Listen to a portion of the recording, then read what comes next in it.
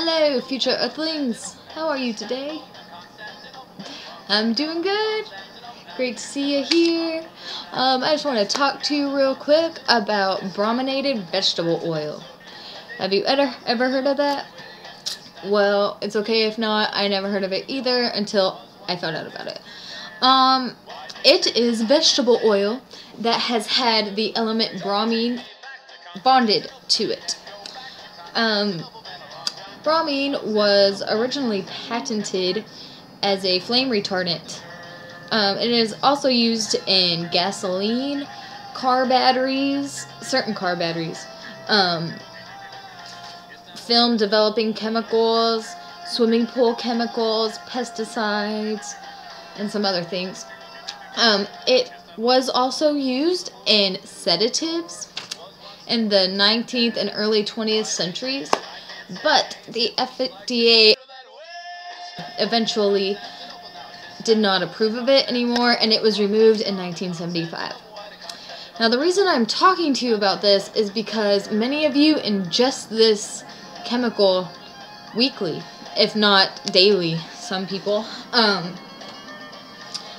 It is used as an emulsifier in many citrus drinks, such as Mountain Dew, Fresca, Squirt, Fanta Orange, Sunkissed Pineapple, and Sundrop. Because the citrus flavor, most citrus flavors are not water soluble, so they need something to get it all throughout the drink instead of just floating to the top. The thing is, this ingredient was banned years ago in over 100 countries, but for some reason, America still allows it. USA. In our drinks. Now, the reason this is a problem is because the element bromine itself is hazardous. If it touches your skin, it'll burn it. And the vapors irritate your eyes, nose, and throat. But brominated vegetable oil is a neurotoxin. It disrupts the endocrine hormone system and affects the thyroid system and the utilization of iodine.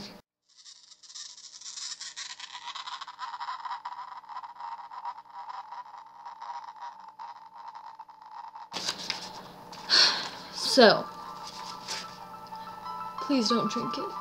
Please don't drink it. Like, if you care about your health, dude, please don't drink it.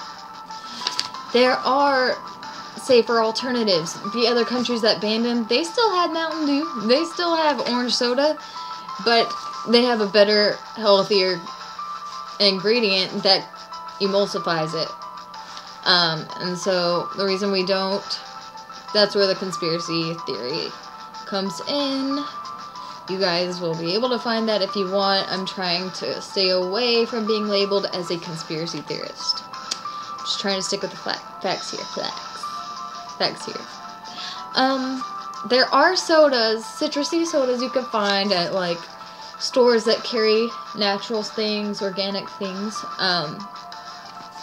They exist. You can get citrus sodas without that chemical.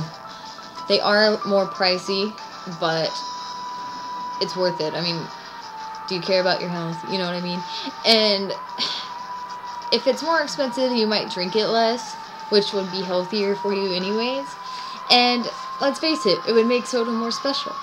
Like, it used to be. Soda used to be like a super special thing, you know? And if people from, you know, even the 50s came and saw how often we drank soda and thought nothing of it and thought it wasn't special at all, they'd probably be sad.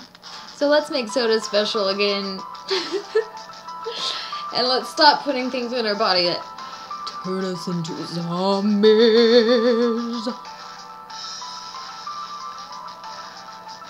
Philosophically. Figure it out. Love you guys. Thanks for watching. And have a great day. Peace, my friends.